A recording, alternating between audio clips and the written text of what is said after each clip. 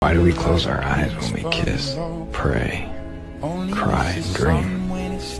Because the beautiful things in life are not seen, but felt from the heart. I'm tired of all these fake friends, lying behind my back, wondering when it'll end. Seems like fakeness is a new trend.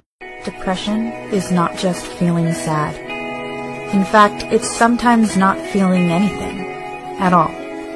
It's the feeling of numbness, a sense of nothingness. Sometimes crying is the way your eyes speak, when your mouth can't explain how broken your heart really is.